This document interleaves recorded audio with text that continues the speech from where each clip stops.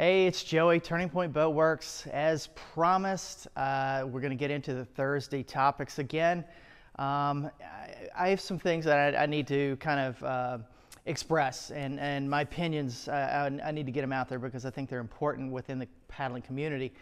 Because there's things that I see or have seen, and keep in mind that these opinions are based off of my experience, what I've seen, what I've experienced.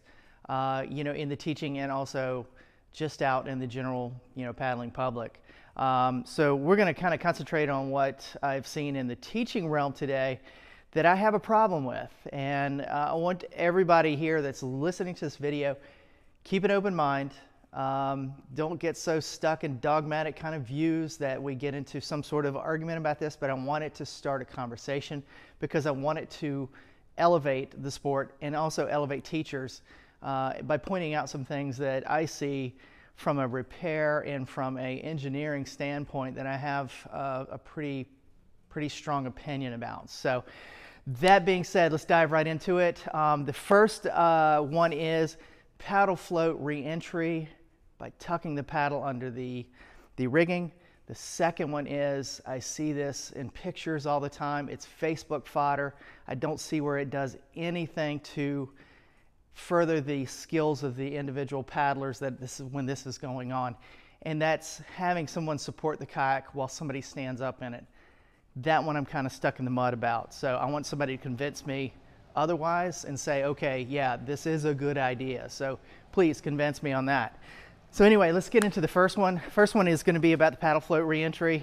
There has been a lot of talk about this recently, social media, and that's where I get a lot of my inspiration for topics. So if you have a topic you want to hear me talk about, and if I have experience in it and I have an opinion on it, I will certainly, do that. So leave that in the comments below. Paddle float re-entry by tucking the paddle under the rigging. There's certain forces that are going on there, and if it's done perfectly, yes, it's viable. But my contention is that when we're teaching people how to do this re-entry, this self-rescue, that they're not going to do it perfect. And if they have a carbon fiber paddle, they have a lightweight boat, they have a lot of things, they're putting all of that stuff at risk and risk of damage to it, and it's not going to show up until they need it. That's my problem with this whole thing. So how many instructors out there have seen someone doing a paddle float re-entry and then the paddle breaks? It comes up a lot in topics, and when we spend, an enormous amount of money on a paddle, I think this one right now is retailing right north of 500 bucks. You don't want to break it, and you especially don't want to break it while you're out on a paddle. And what I'm going to say is that this is my experience with carbon fiber rarely breaks at the time it's under the maximum stress. It usually breaks when it's under very low stress, just due to microfractures in the carbon laminate, and then it gets cycled over and over during the paddle process, and then eventually it gives away and it's usually not under any pressure at all. So that's what happens with this. And when we're tucking these paddles underneath the rigging, we're running a huge risk at causing those microfractures in the paddle, in the shaft, and also in the blade. So this is what I see a lot of people do, is they'll tuck it and the root of the blade is underneath the deck rigging. So you can imagine there's very little stress on this end. The stress gets stronger, heavier as we get out towards the point of contact where the highest stress is going to be on that paddle blade. What's going to happen here? If it breaks immediately, it's going to break at this point. So what happens if we shove the paddle a little farther in? Say we get it, this point is on the shaft. It's a lot better in this position, but how many beginners that are learning this know to do that, or can you teach that? And my contention is we're already overloading them with information. To start putting stipulations on how the paddle is placed on here just is one thing, probably too much for a lot of people. So I've never taught to do this, so my technique for teaching someone how to re-enter is to grab it with their thumb, hold it in place, and then do the paddle float reentry.